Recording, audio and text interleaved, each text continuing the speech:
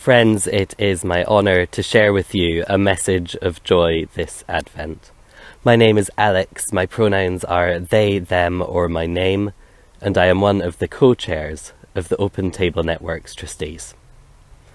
I am a pioneer minister in Cambridge city centre, and am finding my own joy this Advent in sharing conversations with visitors to Cambridge's cafes, pubs and bars over hot seasonal drinks.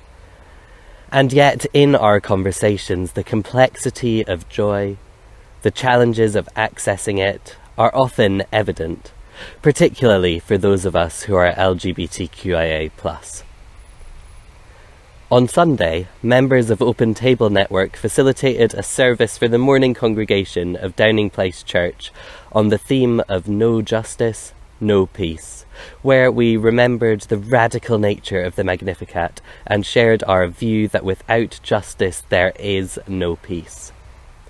The challenge of joyful Advent themes is in the actions on which they are contingent. Without solidarity there is no hope. Without justice there is no peace.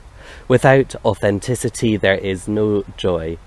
And without robust challenges to hatred, there is no love. And so, as we consider joy, it is essential to consider authenticity.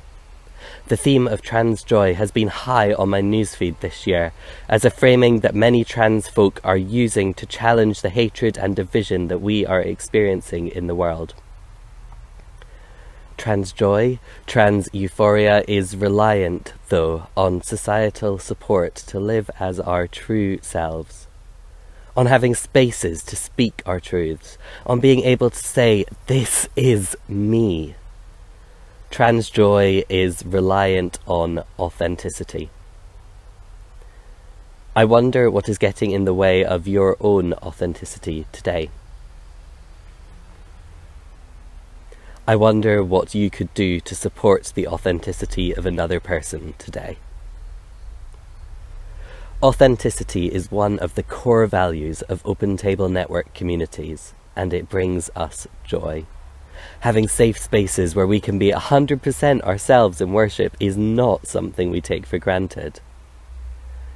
Every day, both out and about in my ministry, and in my public role as an LGBTQ+ theologian and activist, I hear the stories of people who have been denied faith spaces for being who they are, denied faith spaces where they can be their authentic selves, and have had their sense of self eroded or damaged by theologies that are rooted in judgment and hatred. In our Open Table communities, I have witnessed that pain be gradually joined by fragile, authentic joy. The tearful reading of scripture by someone who had previously been denied a role up front. The slow, dignified approach to God's table by someone who had previously not only been turned away, but been made to feel shame for even daring to show up.